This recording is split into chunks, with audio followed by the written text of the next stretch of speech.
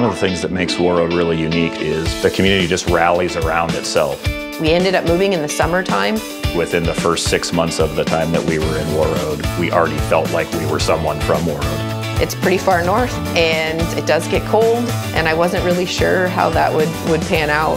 But it is amazing. There's activities year-round. So many things make Warroad special for both us and our children.